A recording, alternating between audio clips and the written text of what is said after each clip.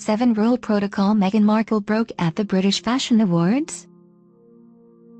Prince Harry has always been a royal renegade. When he was 17, the red-headed prince was taken to a rehab center after he admitted he had smoked marijuana and illegally drank alcoholic beverages. When he was 27, TMZ released naked pictures of the royal, who was reportedly playing strip billiards in a Las Vegas hotel suite. For over 2 decades, Harry has been rewriting the royal rule book, and in the process, became known to the world as the fun and charming prince. No offense, Will. And now, Harry has found the perfect partner in crime. With American actress Meghan Markle on his arm, the British monarchy is receiving the modern treatment it so desperately needs. From pantyhose to PDA, we have an ongoing list tracking every time that the Duke and Duchess of Sussex stray from royal protocol. Number 1. Meghan's Vanity Fair cover. It's not unprecedented for a royal to grace a magazine cover. After all, Kate Middleton was in British Vogue, but to open up about her private life with Harry pre-engagement was a big shock for royal watchers. Here's the major takeaway: Prince Harry and Markle are madly in love and they're not afraid to share it with the world. "We're 2 people who are really happy and in love," she said. "We were very quietly dating for about 6 months before it became news, and I was working during that whole time, and the only thing that changed was people's perception." Number 2. Wearing lip gloss.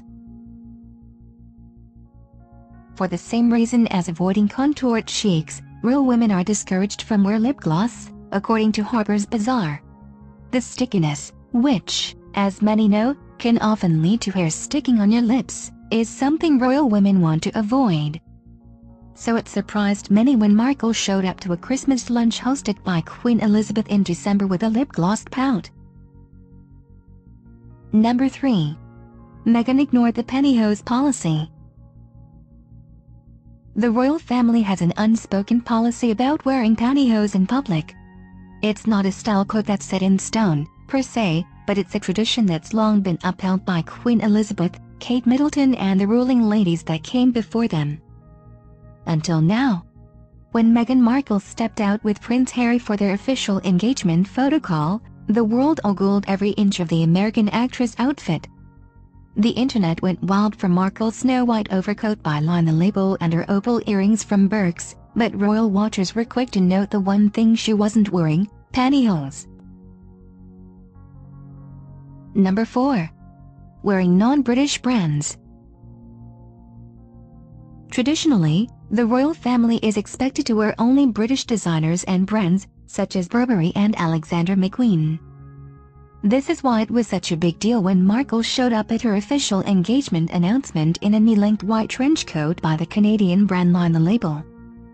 Markle, who is American but spent several years in Toronto shooting her show suits, paid tribute to Canada again when she wore a collared camel coat by the Canadian brand Smythe in January. Number 5. Meghan wore a crossbody bag. The princess-to-be arrived at Edinburgh Castle on February 13, 2018 wearing an appropriately chic and seemingly inoffensive outfit, Burberry coat, Veronica beard pants, Burke's rings and a Stradbary bag. But it's not what Markle was wearing that broke protocol, per se, it was how she was wearing it. Gasp! A crossbody.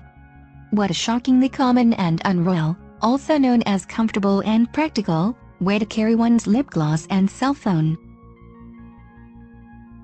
Number 6. Contouring her cheeks.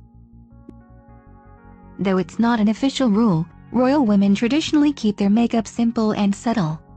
Though some women, such as Princess Diana with her blue eyeliner, have tiptoed outside the lines, most keep their makeup clean and natural looking, that is, Kate Middleton.